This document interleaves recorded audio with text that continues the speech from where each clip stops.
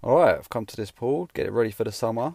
First off though, we're going to drain it down because it needs some work doing to it. There's a little split in the fiberglass that needs repairing, and obviously it's quite green. So we're going to clean that out as well. Marks out of 10 for the TikTok symbol, let me know in the comments. We're going to get the pump in, get it drained down, and while it's draining I'm going to jet wash the copings. So coming back the next day, we're empty but obviously quite messy. There's a lot of algae at the bottom. Going to start jet washing around the steps first, get the bulk of it off before we acid wash. Rinse down the pool as we're going. The tile band's going to be re-grouted as well because it's got like no grout in it anymore.